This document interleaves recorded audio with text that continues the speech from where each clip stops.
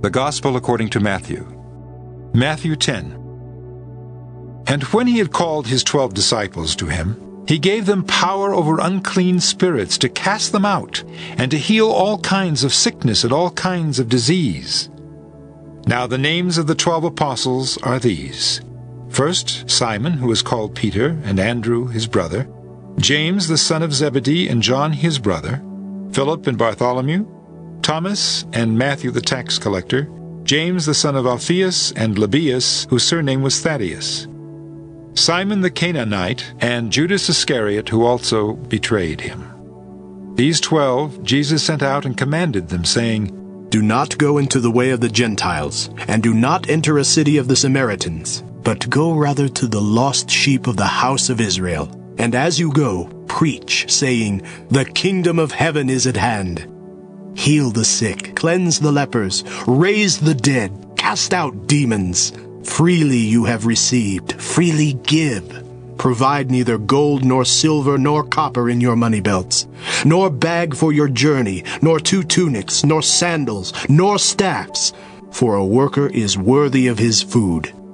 Now whatever city or town you enter, inquire who in it is worthy, and stay there till you go out. And when you go into a household, greet it. If the household is worthy, let your peace come upon it. But if it is not worthy, let your peace return to you. And whoever will not receive you, nor hear your words, when you depart from that house or city, shake off the dust from your feet.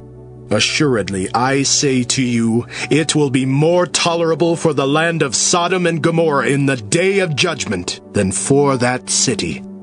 Behold, I send you out as sheep in the midst of wolves. Therefore be wise as serpents and harmless as doves. But beware of men, for they will deliver you up to councils and scourge you in their synagogues. And you will be brought before governors and kings for my sake, as a testimony to them and to the Gentiles. But when they deliver you up, do not worry about how or what you should speak. For it will be given to you in that hour what you should speak.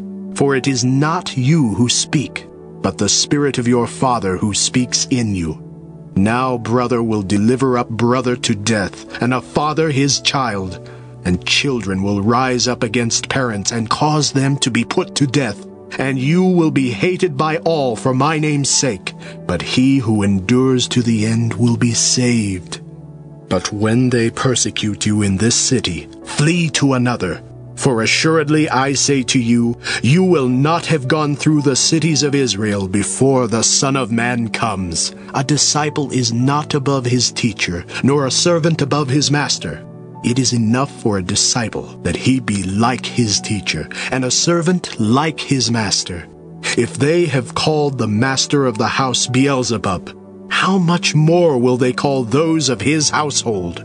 Therefore do not fear them, for there is nothing covered that will not be revealed, and hidden that will not be known. Whatever I tell you in the dark, speak in the light, and what you hear in the ear, preach on the housetops.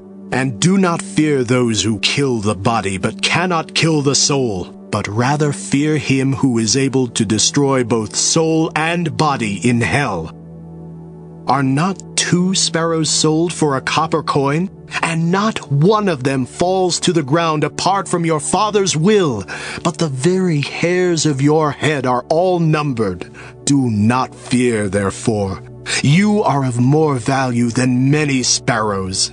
Therefore, whoever confesses me before men, him I will also confess before my Father who is in heaven. But whoever denies me before men, him I will also deny before my Father who is in heaven. Do not think that I came to bring peace on earth. I did not come to bring peace, but a sword. For I have come to set a man against his father, a daughter against her mother, and a daughter-in-law against her mother-in-law. And a man's foes will be those of his own household. He who loves father or mother more than me is not worthy of me. And he who loves son or daughter more than me is not worthy of me. And he who does not take his cross and follow after me is not worthy of me. He who finds his life will lose it, and he who loses his life for my sake will find it. He who receives you receives me, and he who receives me receives him who sent me. He who receives a prophet in the name of a prophet shall receive a prophet's reward, and he who receives a righteous man in the name of a righteous man shall receive a righteous man's reward. And whoever gives one of these little ones only a cup of cold water in the name of a disciple, assuredly I say to you, he shall by no means lose his reward.